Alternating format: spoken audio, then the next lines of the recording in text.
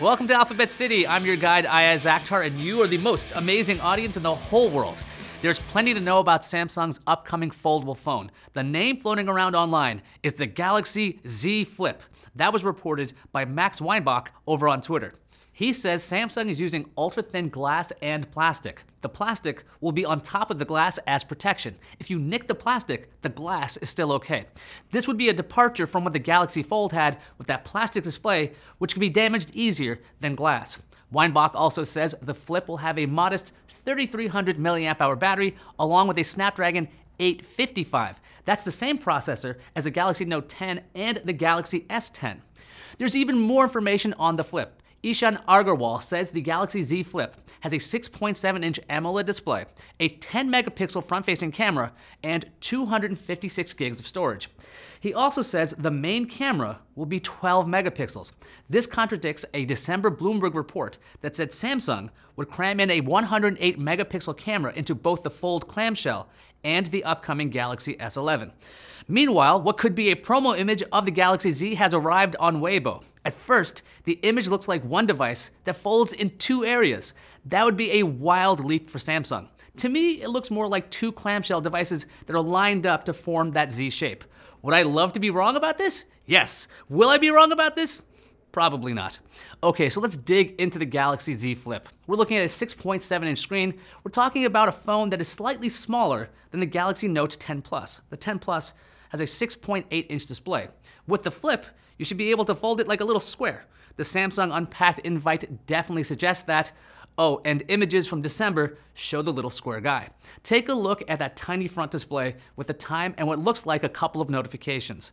When opened, it's got some medium-sized bezels. The screen is also flat, not curved like the S or Note. It'll be interesting to see if the device can fold flat or will have that little gap like the Galaxy Fold had. The processor is top of the line for 2019. In theory, that would keep the price at a more reasonable level. Here's my problem with the Flip and the Moto Razr to some extent. Who are these for? I love this leap in technology, but I'm not sure it's fixing any real problems. If you want the ability to pocket your phone a little easier, the Flip or Razr makes some sense. If you want the satisfaction of hanging up on someone by closing the phone quickly, these phones are for you. Otherwise, you've got a device that has a breakable element in that hinge. I don't know if a foldable phone is worth it until there's a flexible glass to make the screen as good as non-folding phones. Guys, let me know what you're thinking about foldables. On to Comment Cove. Not so tricky Ricky tweeted at me a bunch. Here are some highlights. He says that I always profess how wonderful Samsung's phones are, but I never mentioned all the useless system apps that help to suck users into using them. Like the one that says you can, through a setting, manage the time allowed before your screen goes blank. In one place, you can set it to 10 minutes max, and another setting, 30 minutes max, but neither of them work. Ricky, you've made some good points. Why don't I mention the useless system apps? Probably because I don't use them at all.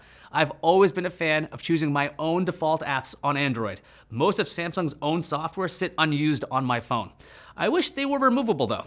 Talking about the S20, Enrique says, after happily owning an S8 since launch day, I think it's safe to say this will be my next phone. Al Rod says, how did Samsung go from the Galaxy S10's back design to this? Oh man, it's ugly. That's a pretty good question. I'm hoping the camera quality is so good we can all overlook the giant domino on the back of the S20. If you want to know more about the S20, check this out. If you've enjoyed your stay in Alphabet City, please like and subscribe. If you've got any questions, comments, or news, let me know on Twitter. I'm at Ayaz. Thanks for watching, and I'll see you online.